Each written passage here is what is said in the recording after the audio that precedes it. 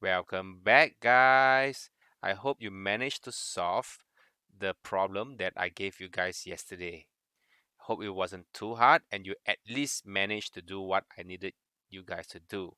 Here now, I will give you the solution for one of the two methods that I have asked you guys to try yesterday. Now, we're going to look at the simple method. This is for the kids, younger kids, say around 10 or 11 and below, should use this solution because this is the simple one. Let's get moving.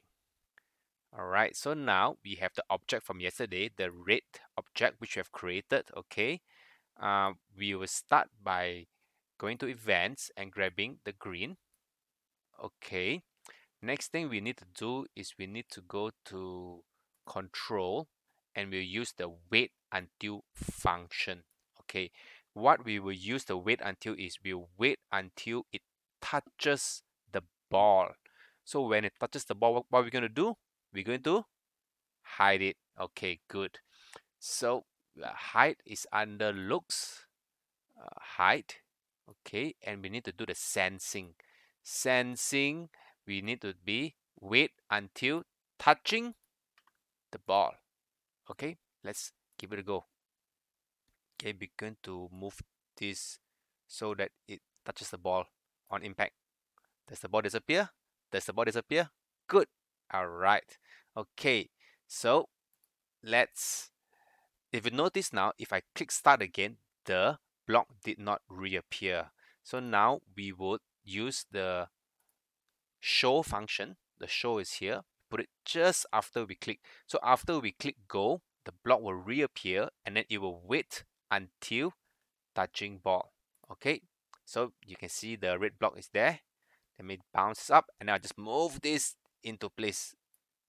Does it work?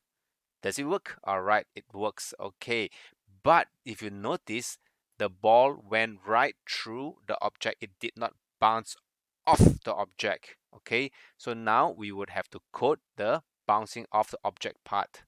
All right, so let me just go to the ball here. If touching paddle, point in direction. Okay, same thing we're going to do. We're going to duplicate this block here. All right, without the move at the bottom. If touching object, bounce off. Okay, the code is exactly the same. It's just going to bounce off the object now. All right, let's give it a go. Does it work? Does it work? Oops, did not work. Let me see what's wrong with the code. The ball. If touching object, point in direction, move. It should be bouncing off. Let's give it a go again. Tick. Okay. Oh, let me see the code again. The code for the ball. Oh, I know why. The object actually disappeared before it bounced off. Okay, so let me go to the object. Before the object height, we add a time there, add a delay. Okay, just put here, add 0.1 second. It should work. Let's give it a go. Okay, bounce the ball up. Okay, can you see it? All right, so previously what happened was when the ball touches the object, it instantly was hidden and it couldn't activate the second code from the ball portion, this part here. Okay, so what I've done is I've added a small wait before it's hidden, allowing the ball to trigger the other event, the event in the ball, under the ball. If touching object, then bounce. Okay, all right, so we are almost done. Let me just bring the thing back. We move this object to the right side. Okay, another trick that I want to teach you now is how to duplicate an object or a sprite. Right click, duplicate. Okay, we can place this here, duplicate, paste this here, duplicate, and place the last one there. Okay, let's give it a go. Does it work? Oh, it does not. It does not bounce off the object. It will only bounce off the first object, not the rest, because the rest hasn't been coded in. Okay, so let me go back to the ball and we need to touching object, right? You can select, you can duplicate this a couple of times if you wanted to. Okay, duplicate a couple of times, sorry, a few more of these if you wanted to, and then change it to object 2, object 3.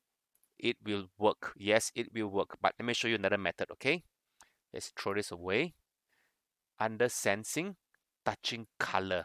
Okay, instead of touching, we use it touching color. And this color here, we can select the red, this dropper here.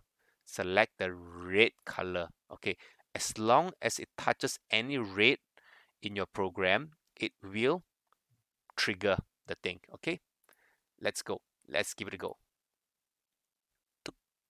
Bounce. Okay, so instead of touching an object, it will trigger when it touches the red color. Okay, if you notice when it touches the side, it also trigger it. Doesn't matter, you just use the code now. Okay, this is the simplified code for kids under 12 years old to learn. Coming right up is another video with a more complex and smarter solution. Stay tuned if you want to watch that video. Thank you guys.